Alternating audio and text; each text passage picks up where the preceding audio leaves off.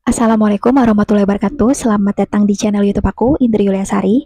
Nah, di video kali ini aku mau membahas tentang pelet. Jadi teman-teman, buat kalian yang enggak percaya dengan sihir guna-guna dan menganggap ini tabu, menganggap ini hoax, silahkan boleh banget skip video ini karena video ini bukan untuk kalian.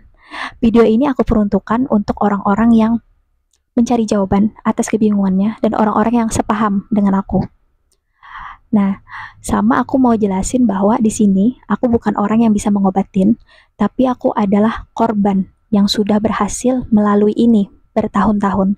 Jadi aku ini bisa menjelaskan alurnya kepada teman-teman supaya teman-teman yang sedang mengalami lebih cepat selesainya masalahnya. Gitu, ya. Jadi ketika kita dapat ujian, kita ngerti nih alur ngejainnya dari mana nih, kalian pasti lebih mudah dan lebih tenang dalam mengerjakan ujian tersebut daripada kalian nggak ngerti sama sekali caranya, ya kan? Oke, di sini aku akan jelaskan pelet itu apa sihnya. Teman-teman, pelet itu adalah sihir yang dikirimkan oleh dukun, yang dibayar oleh pelaku tentunya, untuk membuat kita sebagai korban itu tersugesti untuk selalu memikirkan si pelaku. Jadi, sugesti atau dipaksa memikirkan orang tersebut. Lalu ada yang bertanya, apakah ketika kita dipelet itu kita jatuh cinta sama orangnya? Enggak. Cinta beda dengan pelet. Aku pernah diceritakan oleh Habib yang ngobatin aku, beliau cerita seperti ini. Ada jin paling kuat di dunia ini. Dia bisa mengabulkan seluruh permintaan manusia kecuali dua. Apa itu dua hal itu yang tidak bisa dikabulkan oleh si jin ini? Yang pertama, dia tidak bisa menghidupkan orang mati. Yang kedua, dia tidak bisa memberikan cinta. Dia tidak bisa memberikan cinta ke hati manusia. Artinya apa? Cinta itu murni dari Allah. Jadi ketika kita mencintai seseorang, itu memang murni pemberian Allah gitu. Jadi apakah pelet itu cinta? Bukan. Pelet itu sugesti. Pelet itu paksaan. Makanya ketika seseorang sadar atau pengaruh peletnya itu memudar, maka sikap korban itu pasti akan berubah 180 derajat. Dia akan sadar dan dia akan langsung meninggalkan si pelaku.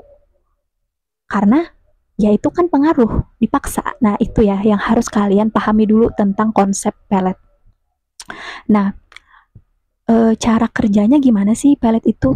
Jadi pelet itu dia semacam membuat kita korban itu selalu memikirkan pelaku.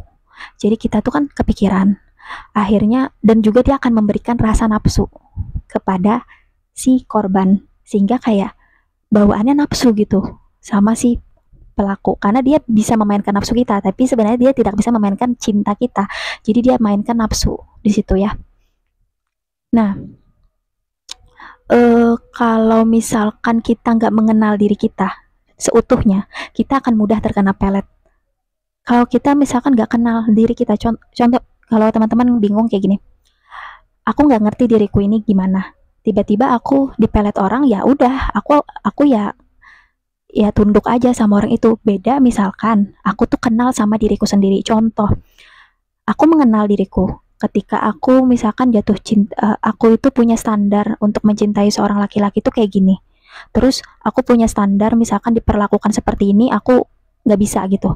Nah, ketika aku dipelet, ternyata laki-lakinya di bawah standarku dan laki-laki ini juga memperlakukan aku dengan semena-mena, dengan jahat. Ketika perasaan itu masih ada, nah itu akhirnya berkecamuk. Aku akhirnya menyadari bahwa itu dipelet. Karena apa? Karena aku kenal diriku. Contoh, aku dipelet sama laki-laki nih. Terus laki-laki itu sengaja selingkuh supaya karena dia merasa kan sudah mempelet aku, artinya aku tunduk. Jadi dia kayak semena-mena dia selingkuh. Nah, aku itu nggak berubah perasaan sama dia, tapi aku punya standar. Selama ini aku nggak pernah tuh kalau diselingkuhi aku bertahan. Lalu akhirnya aku mulai berpikir antara hati dan logika aku main. Akhirnya aku sadar aku dipelet. Kayak gitu teman-teman. Jadi buat teman-teman, sebelum kalian mencintai orang lain, cintailah diri kalian sendiri. Sebelum kalian mengenal orang lain, kenallah diri kalian sendiri. Kalian harus kenal diri kalian dulu. Kalian harus tahu karakter kalian dulu. Kalau kalian udah kenal diri kalian, kalian susah untuk dikendalikan oleh sihir. Percaya sama aku. Udah, udah, udah. Nah, kita lanjut ke amalannya. Jadi gini, kalau teman-teman tanya, amalan apa sih yang bisa menghancurkan sihir? Karena aku bukan ahlinya ya, aku cuma menjawab kayak gini, lakukan saja amal ibadah yang kalian bisa lakukan istiqomah. Istiqomah itu artinya apa? Kalian gak putus-putus ngerjainnya. Silahkan lakukan amalan apapun yang kalian nyaman mengerjakannya dan istiqomah. Amalan itulah yang nanti akan menolong kalian, baik di dunia maupun di akhirat. Kalau aku sih biasanya, kalau aku sih selama ini sholawat ya, dan benar-benar aku merasa selalu diberi petunjuk oleh Allah, baik itu jawaban maupun jalan keluarnya ya. Nah, kalau kita kena semacam sihir, semacam pelet, kita sadar bahwa diri kita itu kena, tapi dari dalam diri kita itu malas untuk berobat. Jadi kenapa jadi kita malas untuk berobat?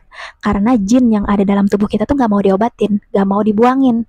Nah, caranya supaya kita tuh bisa berobat, kembali lagi, kita harus meningkatkan ibadah kita. Seperti di video-video sebelumnya aku bilang, sihir itu di badan kita ada kadarnya.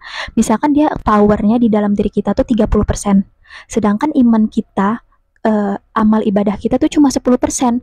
Nah, kita dikuasai oleh sihir itu. Jadi ketika kita menaikkan ibadah kita menjadi misalkan 100%, yang sihir yang 30% tadi akhirnya kan kicep. Dia nggak bisa melakukan apa-apa, dia tunduk sama kita. Akhirnya kita bisa mengendalikan diri kita, dan di situ kita nanti bisa sadar bahwa ada sesuatu yang salah dalam diri kita dan kita berobat.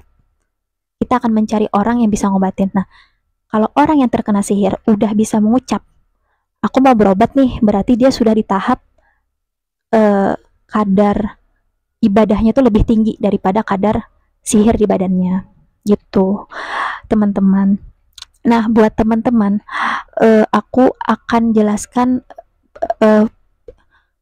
POV atau sudut pandang orang yang terkena pelet. Jadi biasanya yang tersakiti itu kan pasangan ya, pasangan yang suami atau istrinya dipelet orang gitu. Mereka akan sangat tersakiti, kok pasanganku gini ya. Sebenarnya si korban ini yang dipelet ini dia juga tersiksa, tapi dia mulutnya nggak bisa ngomong. Dia sebenarnya nggak mau melakukan hal jahat gitu kan, dengan misalkan meninggalkan pasangannya, memilih perempuan yang memeletnya, tapi dia nggak bisa ngomong. Dia seolah-olah kayak diatur, apa ya istilahnya ya, dijadikan robot untuk menurut dengan orang yang mempelet ini. Nah, makanya sebenarnya korban pun tersiksa. Dia sebenarnya hati kecilnya tuh nggak mau seperti itu. Makanya buat teman-teman yang pasangannya dipelet orang, kalian harus benar-benar sabar, dan kalian harus benar-benar berdoa, dan kalian harus benar-benar mengobatinya sampai sembuh. Kenapa? Karena sebenarnya dia tersiksa gitu. Jangan dilepas ke orang yang memelet dia gitu. Karena kalau dia merebut pasangan kalian dengan menggunakan pelet, berarti orang itu nggak baik. Dan biasanya orang-orang yang menggunakan pelet ini, dia akan cepat bosan. Ketika dia dapat, dia akan merasa bosan dan dia akan cari lagi gitu. Karena konsep ilmunya, setan dalam dirinya itu pengen menghancurkan hidup orang aja, rumah tangga orang aja gitu. Jadi jangan biarkan pasangan kita yang jadi korban pelet itu dibiarkan diambil pelaku gitu. Kita harus rebut kembali. Karena juga si korban ini kasihan, dia kayak dikendalikan. Dia juga nggak mau kayak gitu. Jadi itulah pelet ya. Sebenarnya pelet ini panjang banget kalau aku jelaskan. Mungkin akan ada video selanjutnya. Cuma pelet itu bisa, nah ini kesimpulannya, pelet itu bisa dilawan kalau orang memiliki logika yang tinggi, satu. Yang kedua, ibadahnya lebih tinggi daripada power sihirnya. Terus yang ketiga, ada support system dari lingkungan dan pasangan untuk membantu dia sembuh. Itu sih kesimpulannya. Buat teman-teman, semoga video ini bisa bermanfaat buat teman-teman. Kalau memang belibet ya aku menjelasinnya, mohon maaf. Kalau ada yang ditanyakan silahkan tulis di kolom komentar. Terima kasih.